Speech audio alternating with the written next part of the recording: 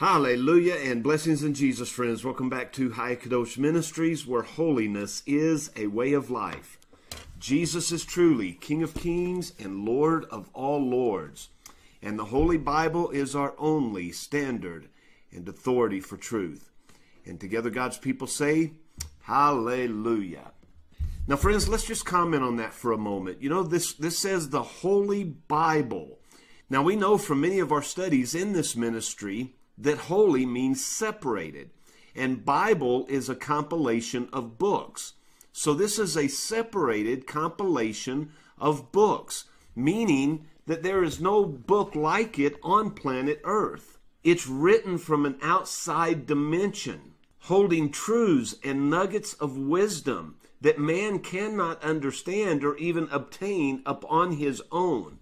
These are heavenly words, spiritual words given by a heavenly God, spiritual God, unto depraved mankind, that only through the illumination of the Holy Spirit we can even begin to understand. And yet it is this book that we pattern our lives after, that we conform our lives to. And by doing so, we begin to walk in the light, experiencing all the peace, the joy, the comfort, the warmth that the light brings to us. Left outside of that, we're walking in darkness, in cold and dark places. And so let us be thankful today for the Word of God. Because I don't know if you're aware or not, but this book was kept from the common man for thousands of years. It was only about 450, 500 years ago that this was made available to us. Men burned at the stake for getting the Word of God into printing presses and distributing it to common man. And the religious world, the religious church, more specifically the Catholic Church, did everything in its power to keep it out of the hands of the common man, the farmer, the miner, the lumberjack, those who did the most basic of work and were looked down on by so many. So let us be grateful today for the Word of God, the gift and the availability that we have to open it anytime we want and read it. Because there are people, even in the day and age in which we live, that would give their right arms and their right legs just to have a copy of the Word of God. And yet you and I have how many copies in our homes, and yet how little time do we give unto them? Oh, friends, read your Bible, study your Bible, and allow it to change your life and conform you into the man or woman of God that He has created you to be. Now, we're continuing to look into the life of Job through the book of Job, and today we are in chapter 18. Now, Bildad, the Shuhite, is going to respond to what Job has just said. Job finds himself holding on to the last little bit of hope that he has, and I want you to hear the pain in this man Job as he sits with these friends. In chapter 19, verse 21, he says, "Have pity upon me. Have pity upon me, my friends, for the hand of God has touched me. Why do you persecute me as God, and are not satisfied with my flesh? Have pity upon me." Stop the pretense of religion. If you don't know, simply say that you don't know. And that's where we find ourselves with Bildad today, because Bildad comes even stronger with this pretense of religiosity, seeking to show his knowledge, speak forth some spiritual heavenly truth, and yet most of what he says is absolutely wrong. And we know this by the simple observation of our eyes. We can look around the world that we live in and we can see that the wicked are not punished the way that God would punish them if He was still working as He did back in the days of Moses. The biblical writers throughout time, even Job himself and some of his friends here, have asked the question, why is it that the wicked prosper, and yet the righteous are so heavily tormented? But that's not what Bildad says here. Bildad goes into this long speech of trying to explain to Job how it is that the wicked, the sinful, are tormented and robbed of everything good in this life. And by doing this, he's trying to turn that illustration upon Job. He's trying to show Job, look, if you meet what I'm saying here, if you meet these qualifications, then you're left to walk away with nothing more than the fact that you are a sinful man, and that's why God is punishing you. And so let's look at his argument. He begins in verse 2, and he says, how long will it be ere that you make an end of words? Mark, and afterwards we will speak. In other words, why are you trying to silence us? Give heed to what we're saying. Listen to what we're saying, because we're telling you the truth. He says, wherefore are we counted as beasts and reputed vile in your sight? Job, you're looking upon us with indignation. You're not even considering the words that we're saying. He says in verse 4, because you do this, God the Almighty teareth himself in his anger. Shall the earth be forsaken for thee? And shall the rock be removed out of his place? Yea, the light of the wicked will be put out. Now again, he's trying to apply these principles to the state that Job is in right now. So he says, the light of the wicked should be put out. If your light has been put out, Job, if you've lost all hope, it's because you're wicked. The spark of his fire shall not shine. Now, as we look at these, flip these in your mind, because the opposite of this is true for the righteous. In other words, the light of the righteous shall shine brightly, whereas the light of the wicked shall be put out.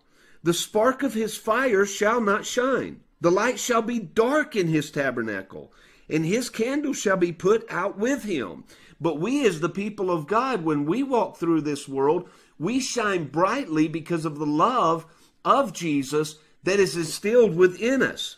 It says in verse 7, the steps of the wicked strength shall be straightened, and his own counsel shall cast him down. His own words shall persecute him, and even prosecute him. For he is cast into a net by his own feet, and he walks upon a snare.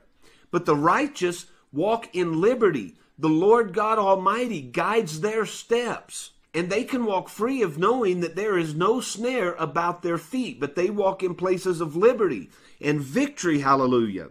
Look at verse 9. The gin shall take him by the heel, and the robber shall prevail against him. But the Bible tells us that the righteous, God has placed his angels and given them charge over thee to protect them in any and all circumstances. The snare is laid for the wicked in the ground, and a trap for him in the way. Terrors will make him afraid on every side, and shall drive him to his feet. But the righteous shall fear no man. The righteous shall only fear the Lord God Almighty. It says in verse 12, the wicked strength shall be hunger bitten, and destruction shall be ready at his side. But Jesus said, I came that they would have life, and have life more abundantly. Verse 13, it shall devour the strength of his skin. Even the firstborn of death shall devour his strength. His confidence shall be rooted out of his tabernacle, and it shall bring him to the King of terrors. But the confidence of the righteous is upon the God that they serve, in the God whom they serve. And neither death nor life, angel or principality, anything in heaven or anything on earth shall separate them from the love or the confidence of their God. Verse 15, it shall dwell in his tabernacle, because it is none of his. Brimstone shall be scattered upon his habitations. His roots shall be dried up beneath, and above shall his branch be cut off. But our roots, friends, are deeply grounded in the God whom we serve, in his Son, the Lord Jesus Christ, in the Word, the living Word of God. And we don't dry up, but we bear fruit, manifesting the Spirit of the Lord Jesus Christ through our lives unto a dark and dying world. It says in verse 15, his remembrance, the remembrance of the wicked shall perish from the earth, and he shall have no name in the street. But the Bible says of the righteous, our names have been written in the book of life, and we shall be remembered forevermore. Hallelujah. Verse 18, the wicked shall be driven from light into darkness and chased out of the world. He will neither have son nor nephew among his people, nor any remaining in his dwellings.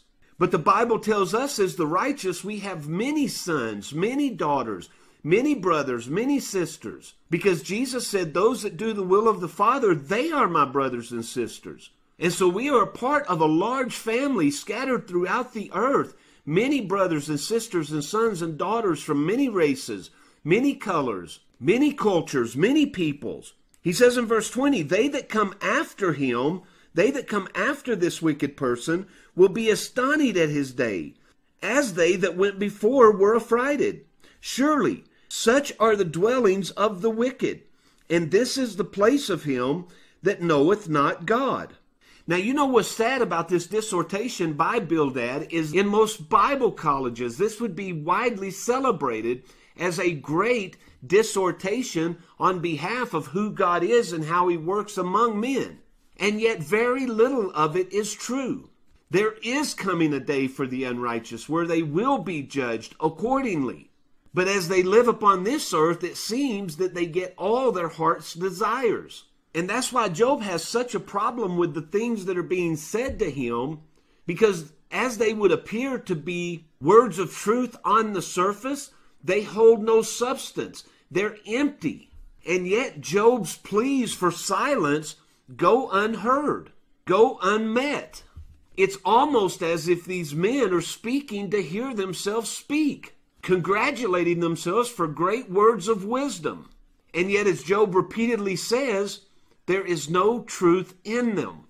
And so what can we take away from today's lesson? It would be simply this, friends. Sometimes the best thing to say, maybe oftentimes, the best thing to say is simply, I don't know. I don't have an answer. All I can tell you is once I was blind, now I see. I can't explain it. I can't put tangible hands upon it, but I know what God has done for me. And what he has done for me, he can and will do for you if you will only surrender and patiently wait for his hand to work in your life. Well, we're going to close there today, friends. I'm so glad again that you're here with us. I'm glad that you're that you're hungry for the Word of God in your life, and I pray that it's conforming you into the image of the Lord Jesus Christ, whom we serve. Now, as he wills, and until tomorrow, friends, I truly love you. I'll see you on the next video.